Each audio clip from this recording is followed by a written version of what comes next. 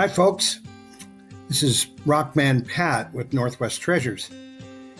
You know, I'm often asked what I bring with me as part of my geology toolkit when I go rock hounding. Well, that's a great question, and I'm glad to share that information with you.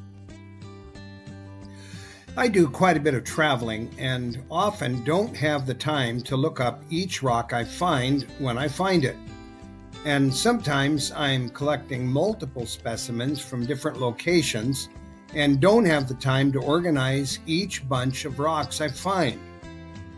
So here are some suggestions that I have found to be helpful for me. I hope you can use them too. There are 3 indispensable tools I usually carry with me that allow me to do most of the collecting I need to do. The first tool is what is referred to as a crack hammer. It looks like a mini sledgehammer.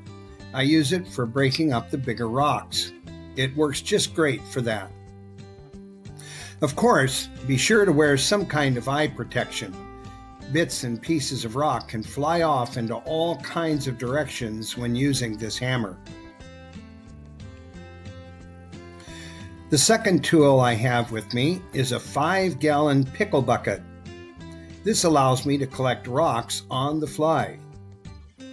And then the third indispensable tool I use is a guide from the Roadside Geology series for whatever state I'm traveling through.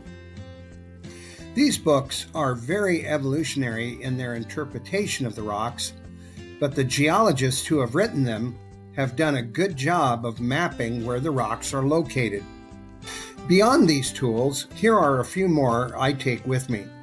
I use a small backpack with lots of different pockets available for carrying my hammers, notebook and pen, my field glasses, and a small bottle of acid for testing the carbonate content of a rock. Let's say that I have collected several rocks from a few different locations as I'm traveling. And let's say that I put all of those into my 5-gallon bucket. How am I going to keep the rocks straight as to where I found them? I use a small notebook and tear out a slip of paper onto which I write just the location of the samples. I may have 3 or 4 different locations of rocks in my bucket. Putting in a slip of paper with each group of rocks will help me keep them straight. I don't usually try to identify what those rocks are until I get home. But it is very important to note the location of the rocks, and I use a dark permanent marker to make my notes. There is nothing more disappointing to discover that the ink has faded or run after it has gotten wet from rainwater or other liquids in the bucket. I mentioned a small bottle of acid. This is handy to tell me which rocks are carbonate-based. This may help me to identify the geology environment of the area where I'm rock hounding. That information could tell me if the environment of the rocks are marine or not. I use muriatic acid, a type of hydrochloric acid. You can purchase this at a local hardware store, and it works a lot better than lemon juice or vinegar. My field glasses come in handy when I'm trying to get the lay of the land around me or of the mountains off in the distance. That can, at times, tell me whether those mountains are sedimentary or some other rock type. Another hammer I find handy for breaking some rocks is a rock hammer with a flat edge on one end. This allows me to break softer rocks with a lot less damage than the crack hammer will do. It will also allow me to easily split shale.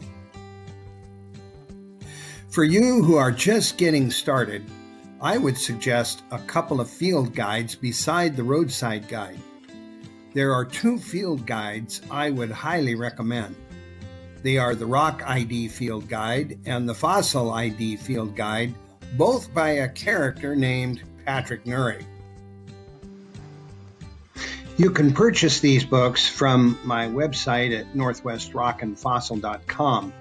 They are perfect for kids who often get frustrated because they cannot identify the rocks they are finding because the field guide is too complicated or has pictures of samples that can't be found in the typical gravel pits or stream beds. If you can limit the tools to just a few, you won't lose them as easily. I hope these suggestions have helped you. I enjoy getting outdoors and looking for treasures that are generally easy to find and help me learn about the rocks of the earth. So long for now. This is Rockman Pat with Northwest Treasures.